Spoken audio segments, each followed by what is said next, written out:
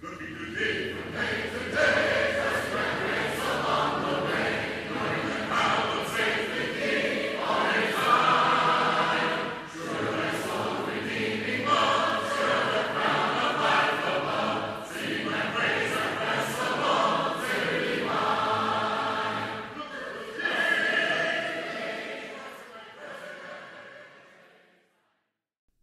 like to thank you for joining us for another episode of Looking to Jesus. I am one host. My name is John Hines. I preach for the Church of Christ here in North Ridgeville, Ohio. I'm joined by...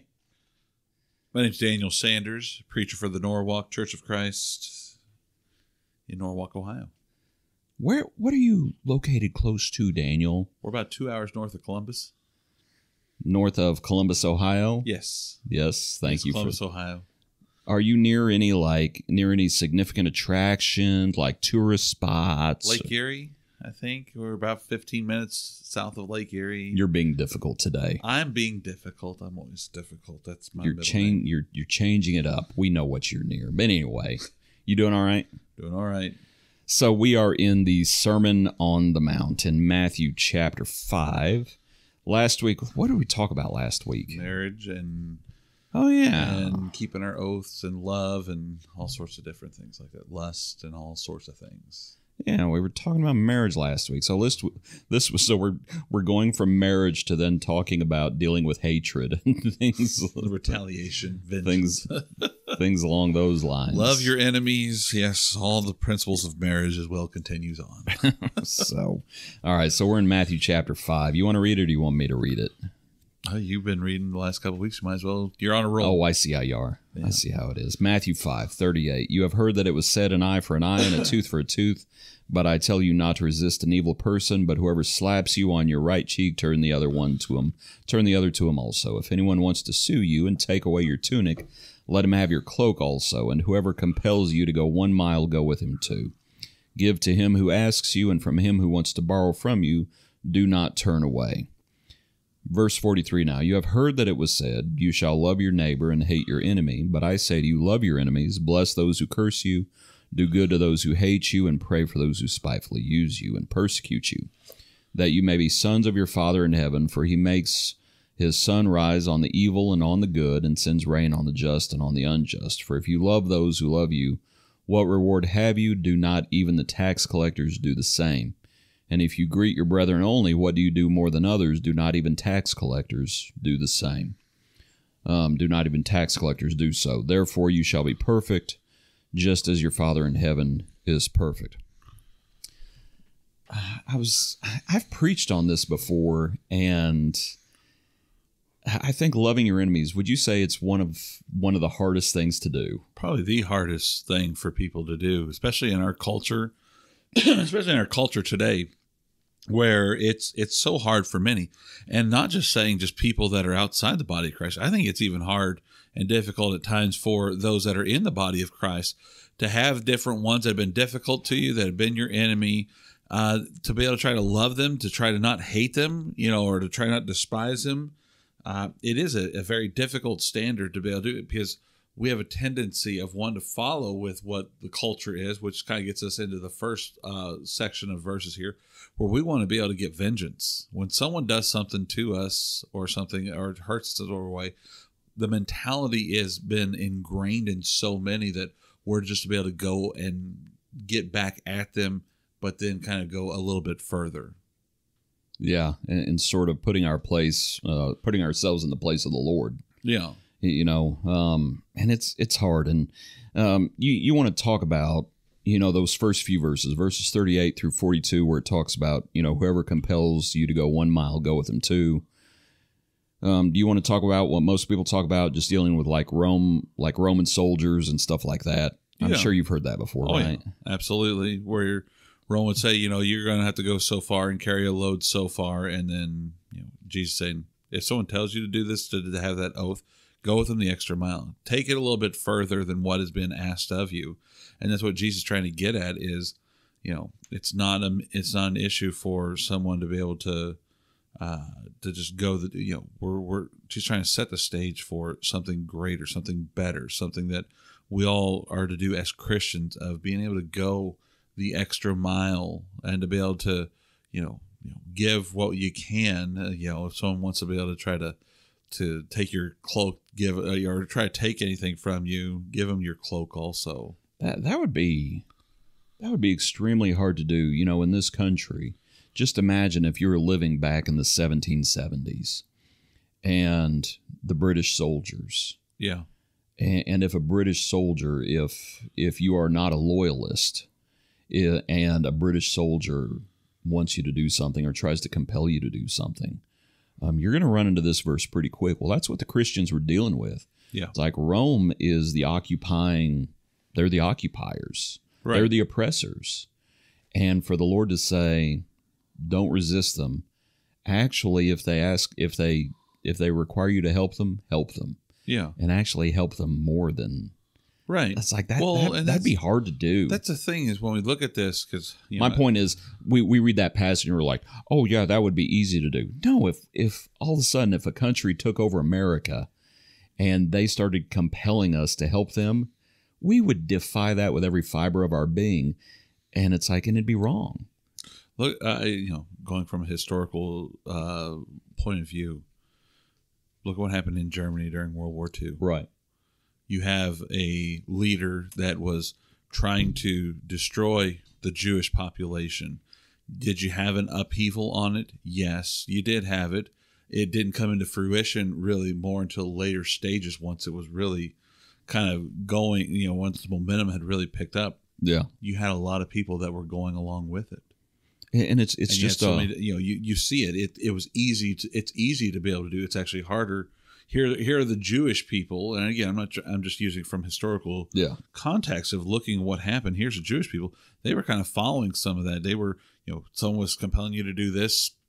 They were doing it, and then they were also kind of going a little bit above and beyond trying to. And we see the genocide attempt of everything there in that area, in that country, and in neighboring countries as well. That is a hard situation, and that's just my point. It is. And it's like, whoa, wait a minute. You want us to actually, if someone compels you to go 1 mile, go with them 2. And if you're a Jew living back in biblical times, you're like, man, isn't that kind of aiding and abetting the enemy? And now he's about to talk about loving your enemies. Yeah. And that's just hard to do. Also, I wanted to read that quotation in verse 38. You've heard it said, an eye for an eye. And a tooth for a tooth. That comes from Exodus 21. And the passage is not really concerning, government oppression and things like that. But this is Exodus 21 at verse 22 is one of the references that my Bible gives. Let's see, where's 24, the actual? 24. Pardon me, verse 24. But within the context, verse 20, if a man beats his male or female servant with a rod so that he dies under his hand, he shall surely be punished. And it's like, is that wrong? Not under the old law. Verse 22, if men fight and hurt a woman with child so that she gives birth prematurely, yet no harm follows, he shall surely be punished accordingly as the woman's husband imposes on him, and he shall pay as the judges determine. But if any harm follows, then you shall give him life for life, eye for an eye, tooth for tooth, hand for hand, foot for foot, burn for burn, wound for wound, stripe for stripe. I don't know of too many people that would argue with that. Yeah.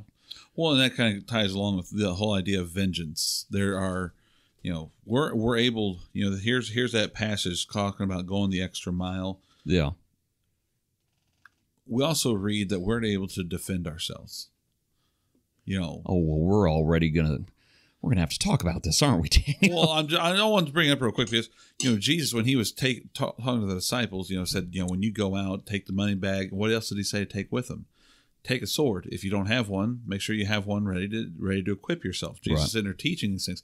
It's a matter of being able to defend yourself, but not seeking revenge, not seeking that retaliation is what Jesus is talking about. Here it is. Yes, we're allowed to be able to defend ourselves, but if someone does something wrong to us, don't sit there and try to go at and destroy them or try to take vengeance on yourself. Here, as you're reading here in Exodus, you read about, vengeance going along with what's being said back in our Matthew passage. Vengeance belongs to God.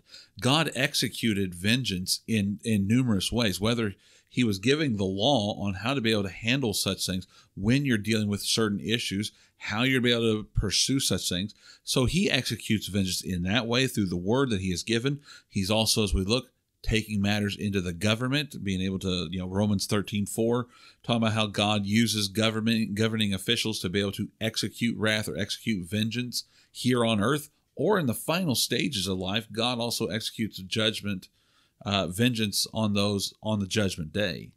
Okay, so go ahead. Sorry. There's different methods of God executing judgment, and how we can be able to handle such things, allowing God and what He has given us through His Word, through the governing officials, through Him being. If it all somehow fails throughout this world, He's going to execute judgment there in the end as well. When we stand before God, and we're going to be judged according to our actions. Do you think it's fair to say that the Exodus passage and the law itself, the old law, that God was dealing with them nationally? It's like they were a nation. Yeah. And they needed laws. Yeah. And that here, as we think about our individual role, it's like, no, the nation, governments, those who are in authority, like I said, is it Romans 13, do not bear the sword in vain. Right. It's like they have their job to do. Yeah, and God puts it in order. Yeah. Do we agree with all the principles of everyone? No. No. But there's moments, it's all to be able to remember God. But anyway, go ahead. And the government, it's like, good grief, if the government has a law on its books that says we are not going to punish evildoers, that's not good. Yeah. I mean, that's what that's what Romans 13 specifically says, that they bear the sword to punish evil. That's their role. That's their role. That's God's role. Like you said, vengeance is mine, saith the Lord.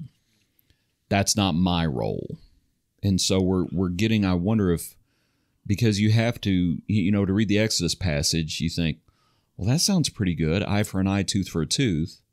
And it is, if it's being, what's the word I'm looking for? If it is the right party, if it's bearing the sword, if you will, proper justice. I think maybe what you're looking at. Perhaps proper justice or just roles. Vengeance doesn't belong to me; it belongs to the Lord. Those are in authority; they have a role to play. As for me, and I wonder if that's not the Lord's point. We're getting into individuals. Yeah. Well, when you look at this, and you made a good point about it as well, that prior to this, it was just a small group of people that we always talk about when we talk about in Genesis. Whether it's Abraham, Aaron, Isaac, Jacob, Joseph, you start talking. Did I say Aaron? If I did, I didn't mean to say Aaron. Anyway, way to go! I'm jumping ahead. But you're dealing with individuals. There's not. I mean, God patriarchal dispensation. God reveals His word and His law, and it's revealed to these fans. Now you're talking about a nation. And I think that's an important thing to take note of, because when we pick up in Exodus, Israel has grown there in Egypt to being multiple nations, because now you got all the different sons of Jacob having their own tribes basically at that point, and being their own followers and being in their own groups and everything. Now we have a whole nation of individuals that are needing, kind of, here's the law, and it's all going to apply to all of you. Right. And it needs to be revealed by Moses, by the law and the prophets, Moses being one of the mouthpieces, and we see other individuals as well, taking the law to all the people to be revealed on how God wants things taken care of. What would you say to look at verse 43 back in Matthew 5 again? You have heard that it was said, you shall love your neighbor and hate your enemy. To look at this transition, and the point always gets made, even here, the you shall love your neighbor, that's a quotation, and hate your enemy, that's not a quotation. The Lord did not want them to hate their enemies, even in the Old Testament. There's a difference between justice and hatred. Yeah. And that the Exodus passage is dealing with justice, and justice has its, like we said, the party who serves it, the Lord, the government. But as far as us, so these first few verses in Matthew 5, it's like, okay, don't resist an evil person. if you're persecuted for righteousness' sake, especially if you're persecuted for righteousness' sake, for conscience' sake, you need to endure it. Now, there are times where, and this is a whole nother episode.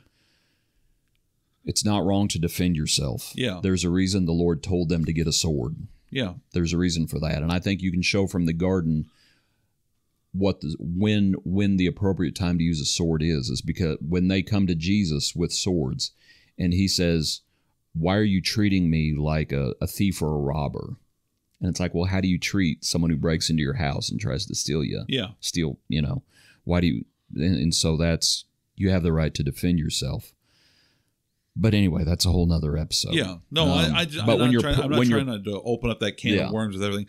I just want to be able to just take note of, sometimes when we look at the retaliation side from verse 38 down to verse 42, it just kind of makes it feel like you have to be a complete doormat. Right.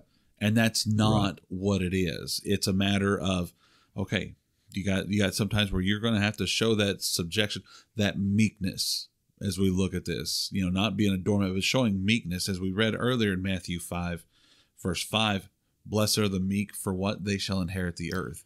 There's a sense of gentleness, and here's some of that explanation, I believe, looking at this, in that gentleness, being able to go that extra mile and being able to, go the extra mile, show the other cheek if someone slaps you on the one, being able to give someone your cloak, being able to go that extra mile, so to speak, with everything. Do me a favor. Look at verses 38 through 42. Yeah. Something just occurred to me, and this is a preaching point, because some people will look at that passage and they'll say, oh, it's calling for pacifism, okay?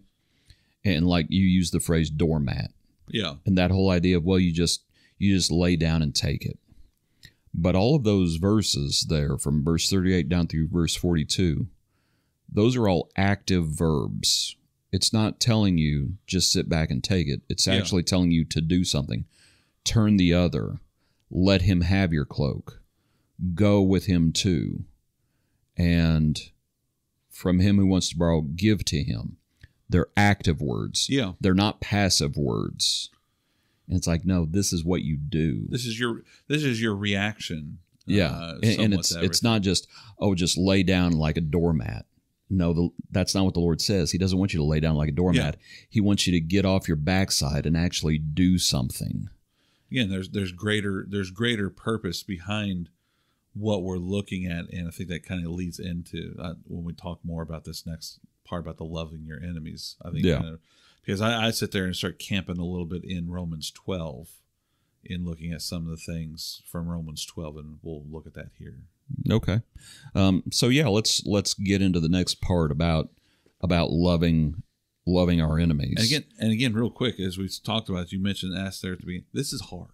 Yeah. This is difficult. It's easy to love your friends. It's easy to love your friends. It's easy to be able to love those who love you. It's easy to be able to greet those who greet you. It's like even the tax collectors do that. Exactly. And that's what, and I did a series on questions Jesus said. I looked at this question, do not even the tax collectors do the same? Kind of that whole mentality of everything. The tax collectors, who were looked at by Jews as being thieves, robbers, heathens, basically the scum of all scum, below scum.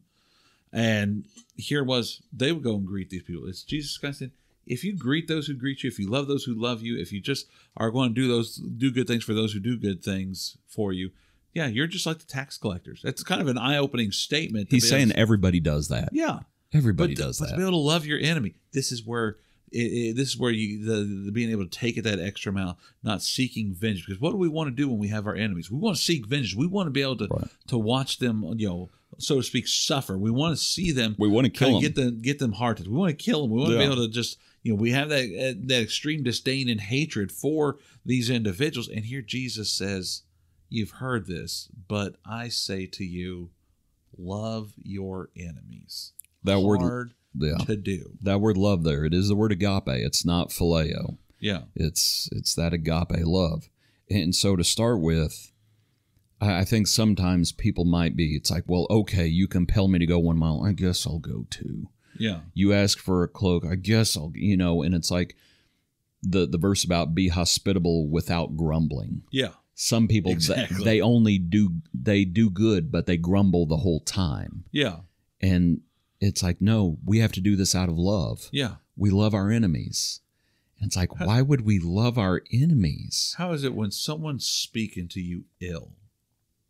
When it says, bless Right. those who curse you, those who are speaking ill of you, and maybe doing it behind your back or even doing it to your face. How hard is it to be able to bless them? So Right. I think we could probably all say, well, we've all been guilty of it before, where you were just like what you were talking about. You get those clenched teeth. Fine, I'll give them a blessing. I won't speak. It's like when you have kids that are fighting, and you make them hug it out, and it's like, oh, they're real happy about that. Oh yeah, you sit there, you watch them hug, and they're sitting there. They're like got their eyes closed with their head as far away as they can, trying to reach in there and try to touch one another and give that hug and everything to try to work it out. That's what it's like, for individuals, those who hate you. It's like that ain't love. People who despise you or speak evil of you or want to do harm or have done harm to you. Yeah. What does it say there? He says, do good. That is so difficult for us to do. And to be able to say, those who abuse you, those who use you, those who persecute you, those who physically harm you. Right. What's it? Pray for them. Yeah. I've heard people say, in explaining this passage, and I think it's wrong, how they explain it. Sometimes they'll say, fake it till you make it. And that's somewhat paraphrased. Yeah. But what they say is, if you have enemies, okay, you may not love them, but you need to pray for them. And you really need to pray for them. And it's like, my point is, it starts with love, that if you don't love them, you're already starting on the wrong foot. You have to love them. You have to realize, it's like, the Lord loves his enemies, and the Lord loved us and died for us when we were enemies. Yeah. He didn't die for the righteous. He died for us. Yeah. And that when we were enemies, Christ died for us. And we have to get ourselves in that mindset that the Lord, if the Lord died for his enemies, and that God so loves the world, and that's sinners. It's like we have to get in that mindset of loving people that are unlovable. Yeah.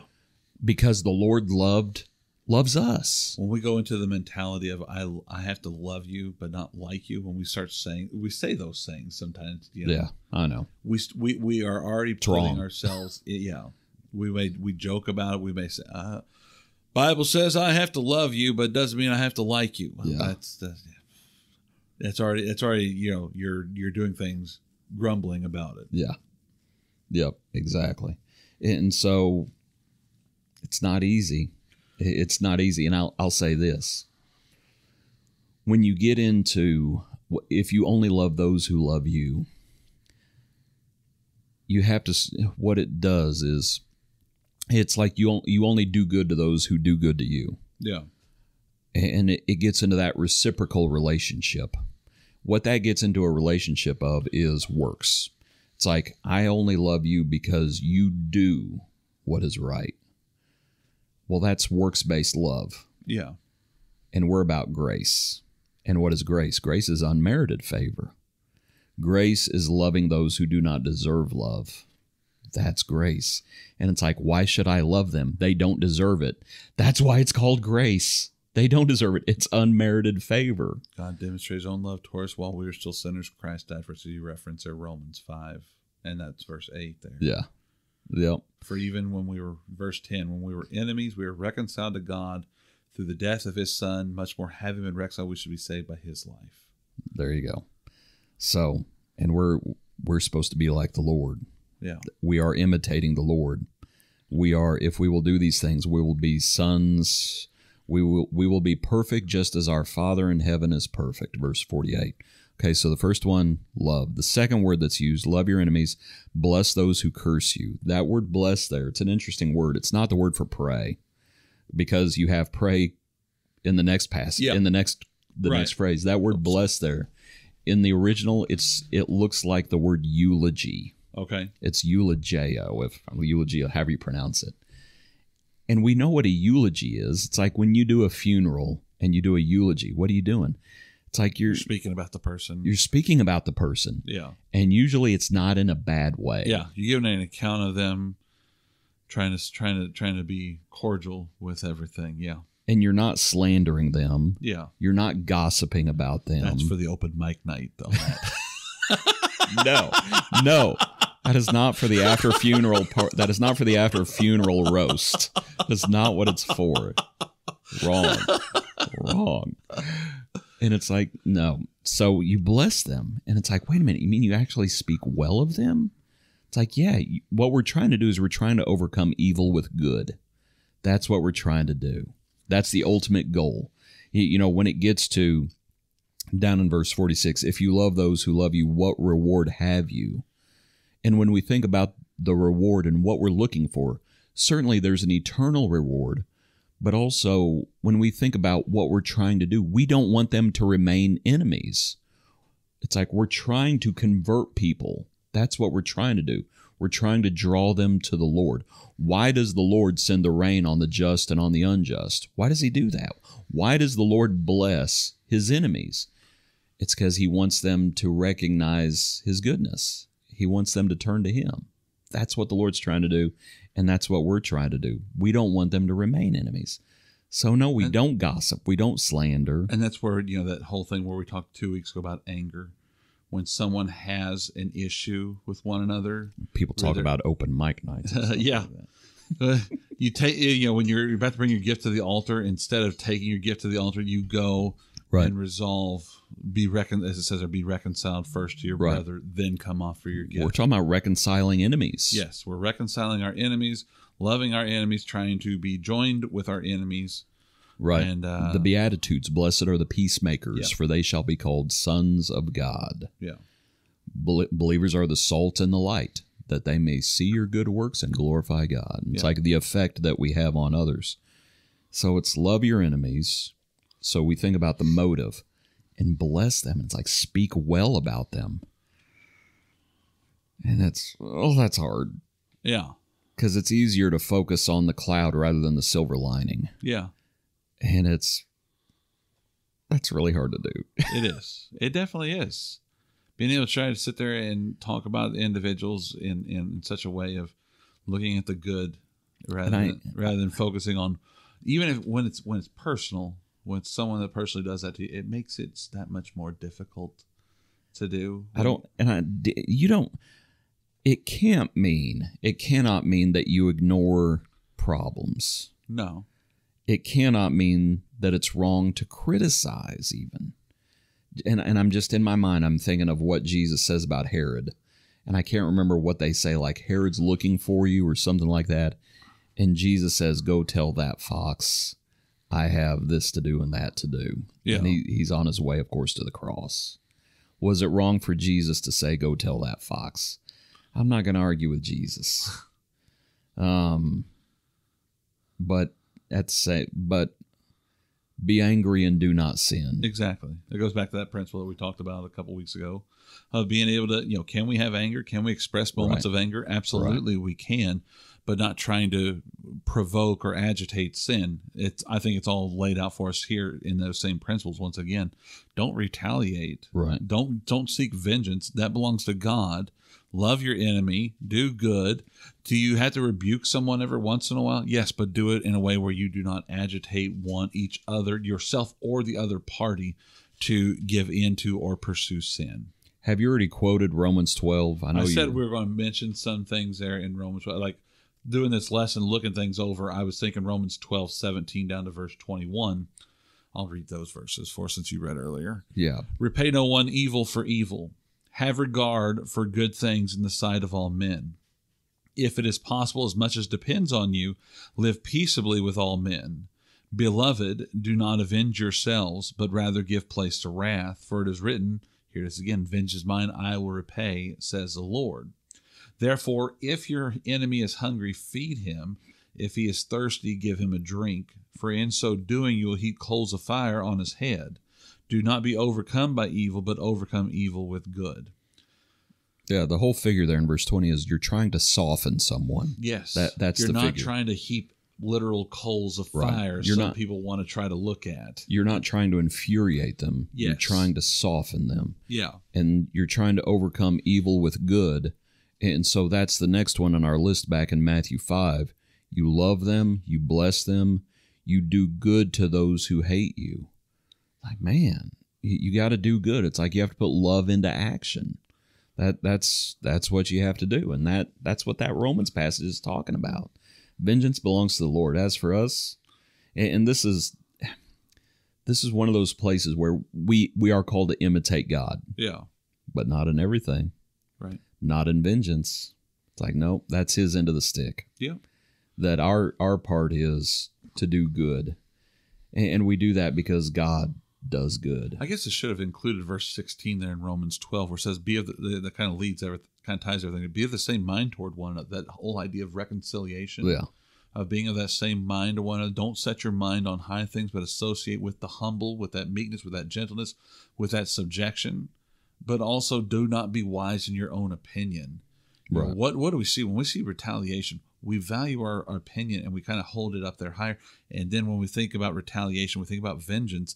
That goes above and beyond. We're valuing ourselves higher than the Lord, or putting it above God and his word, because then he says, don't seek vengeance because I will take vengeance. I will execute wrath on whoever it may be. And again, I believe as we look at that, there are multiple ways where he executes vengeance or wrath here on earth, but also in the final stage of life as well, for those that do not know him or obey him. Sure. So we have loving, blessing, doing good. Then we have praying for them. What would you say? So what should we pray for? I think there's some things, 1 John 5 talks about there are some things we should not pray for. When it talks about there's a sin leading to death, there's a sin not leading to death. The sin that leads to death, he says, I do not say you should pray for that. And most people explain that passage in thinking about repentance. And if a man is unrepentant, well, then he's not looking for forgiveness. And so I would suggest... You could pray for peace. Pray for peace. There's multiple ways of being able to pray for, to try to soften it going about it in a different way. Whether you pray for peace, pray for reconciliation, pray for yourself to be able to be gentle with everything too, and handling such situations, or showing that humility. There's ways of being able to pray for wisdom. Pray for wisdom. Being able to pray for different ways or methods to be able to try to still pray for patience, the Lord's patience, opportunities. Yeah. Pray for a lot of things. It doesn't mean you have to say, Lord, please forgive them, even though they're unrepentant. We are seeking their forgiveness. You don't ultimately sit there and pray to strike someone down either. Yeah, that's James and John, and I mean this is the issue. That's James and John in that Samaritan village, and they're like, "Hey, you want us to call fire down?" Yeah, and the Lord's like, "You don't know what kind of spirit you're of. Yeah, I didn't come to kill; I came to save. I came to save my enemies. It's like I came to save everybody, and so do good for them and pray for them." And there's a quote, I can't remember who said it. It's extremely hard to curse your enemies after praying for them. Something along those lines. And I think that's true. That goes along with what's said over in James 3, blessing and cursing, and cursing coming out of the same opening of your mouth. It should not be so. That way. Yeah. Yep. So if we find ourselves cursing our enemies, odds are we're not praying for our enemies. Yeah. Sometimes we can play the hypocrite and try to do both, but it should not be so, according to James. So we love them, we bless them, do good, pray for them. And I think the account tells us why we should do all these things. And one is, it's because we want to be like the Lord. Verse 45, that you may be sons of your Father in heaven, for he makes the sun rise on the evil and on the good, and sends rain on the just and on the unjust. Children are like their parents, and we want to be like God. Yeah. And it's like, well, okay, God loves his enemies, so how should we be then? Yeah. And it's really just that simple. There's no partiality with God, so there should be no partiality with us. And so you have that idea. And again, we are looking for that reward. We're trying to change enemies. We're trying to overcome evil with good. We're trying to change enemies into friends, and draw them to the Lord. Man, all that's hard. It is. It definitely is. But then we see there's a reward for it all. Yeah. You gotta go. You gotta trudge through the mud and through the difficult times. And here's one of those difficult times or difficult circumstances. But therefore, as we look at verse 40, therefore you should be perfect as your Father in heaven is perfect. And we see there's a reward in the end of being with Him and being able to try to help others be with Him as well, being able to show that love, hopefully softening the hearts of others to be able to seek this better path of serving God. Do you think this is one thing? This is a thing that gets in that sometimes churches that are struggling or that have struggled in times past, and you look, it's like, what's been the problem historically? You look at when the church started, it's like, man, the church was growing in the Bible, and you see that the church there in Acts 2, and it pretty much ends with, and they had favor with all the people. And it's like, wait a minute, how did they have favor? What were they doing? And I think what they were doing is what this passage is talking about. And it's like, they weren't just loving their brethren, they were loving others. Yeah. They were doing good for others. They were having an effect on others. They were doing that for each other, but they were also doing it for others. They were greeting their brethren, but they weren't only greeting their brethren. They were having an effect on others. And when churches, have trouble with that, and it's like people get you have animosity in a church. Let me put it like that. You have animosity in a church. And if that animosity is not overcome with this, and it's like, oh, well, I'll just get my nose out of joint and I'll go someplace else. That's not overcoming evil with good. No, no, it's not. And, someone, and it's like, we all get hurt from time to time, and we hurt others from time to time. And this is how you deal with pain. This is how you deal with animosity. And it's hard. I come back to, this is the hardest commandment. Yeah, it definitely is. It definitely is. I've heard people say repent. There's that, but then you've kind of opened it up a little bit right there. Can someone be able to go somewhere? Or do they have to sit there and just take it all the time? There's a moment where you can be able to say, okay, I have to move on for the sanctity of everything. This is going to be a whole nother episode, Daniel. Yeah, I know. Because at some point, the sermon's not over yet. No. Because at some point, you come over to Matthew chapter 7, and you have the verse, you don't give what's holy to the dogs. Yeah. And it's like, wait a minute. Yeah. You have the verse, beware of false prophets. Well, wait a minute. So I'm supposed to beware of some people, and I'm not supposed to give what is holy to the dogs or cast my pearls before swine? I thought you just said we were supposed to love everybody, hold hands, sing kumbaya, and call it a day. It's like, it takes more discernment than that. Yeah. And you do what you can, but like I said, that's a whole nother episode. It is. Sometimes you got to shake the dust off your feet. You do. There's moments where you have to just shake the dust off and move on. Can you still show that love for one another? Yeah. Yes, you can. But doesn't mean you hate them. Yeah. It actually says in the shake the dust off your feet passage, it says shake the dust off your feet, not your seat. Shake the dust off your feet as a testimony against them. It will be more tolerable for Sodom and Gomorrah than them in the day of judgment. And it's like, let the Lord deal with it. Yeah.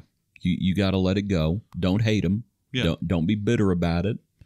Do what you can to overcome evil with good. But if they are not hearing you, if they're not interested, there may come a time where you have to shake the dust off your feet. Absolutely.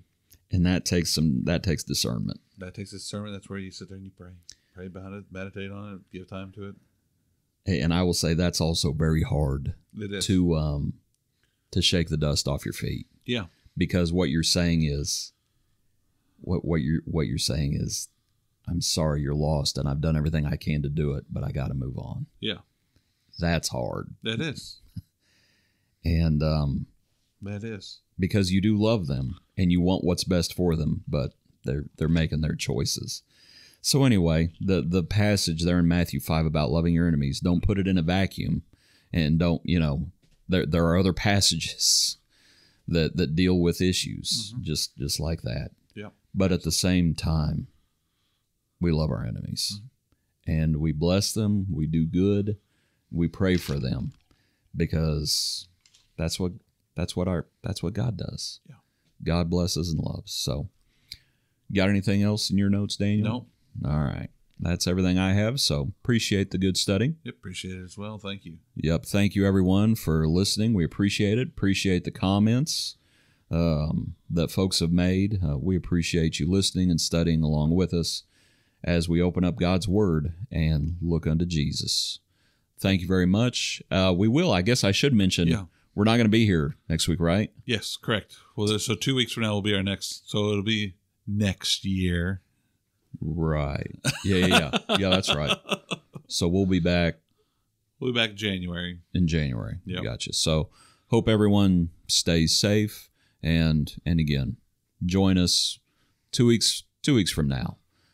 But thank you for joining us for this episode of Looking to Jesus. Thank you.